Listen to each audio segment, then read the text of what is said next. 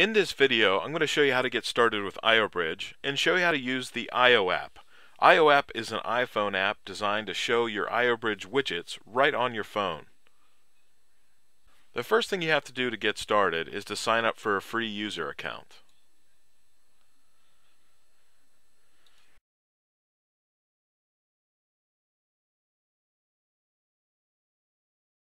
If you've entered all your information correctly, your account has now been created.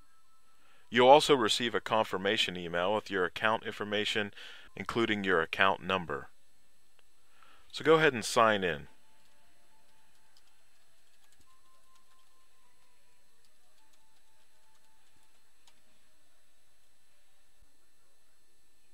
Once you've signed up and signed in to ioBridge, you're presented with your dashboard.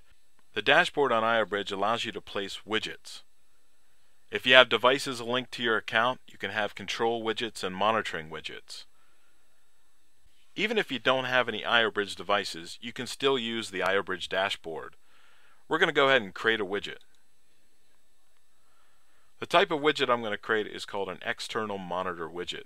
This will allow us to pull any kind of data from a web resource, and in fact, Google Weather is already built in. The first thing I want to do is label my widget.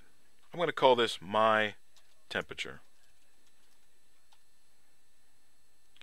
You can set the location for your widget. I'm in Pittsburgh.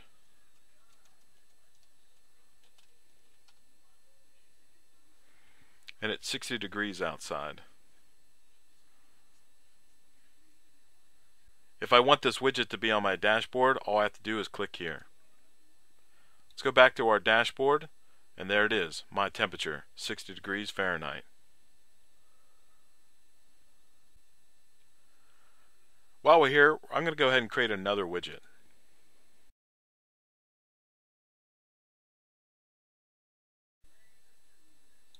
I'm going to create another widget that shows me the temperature in Paris.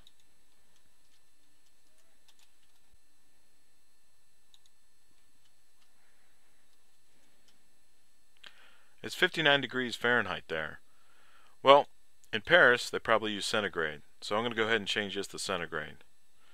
15 degrees, that makes a lot more sense now. I'm going to go ahead and put this also on my dashboard. And as you can see, I have two temperatures, my temperature here in Pittsburgh and the temperature in Paris. On the ioBridge dashboard, you can do drag and drop, so I can arrange these in any order I want. Now that we have some widgets on our ioBridge dashboard, we can use ioApp. ioApp allows you to manage your ioBridge widgets right from your iPhone. ioApp is available on the App Store. ioApp is asking for your email and password. This is your same ioBridge.com user account.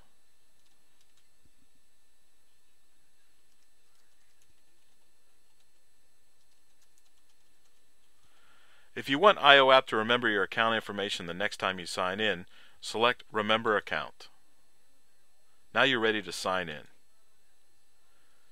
As you can see, you have a blank dashboard and it's time to add some widgets from your account. Select Widgets and refresh your widget list.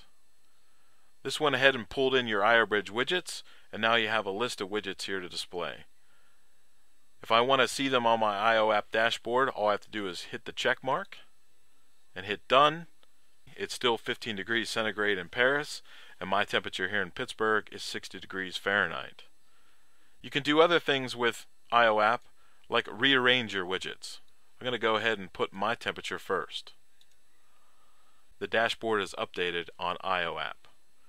To get more information about ioApp, you can click Help and ioBridge Support. This will take you to the ioBridge Connect website, where we have projects, tutorials, documentation, and all the information about our API. We also have a forum where users can interact and ask questions. As you can see, it's pretty easy to get started with ioBridge. All you had to do is sign up for a free user account, create some widgets, and download ioApp from the Apple App Store.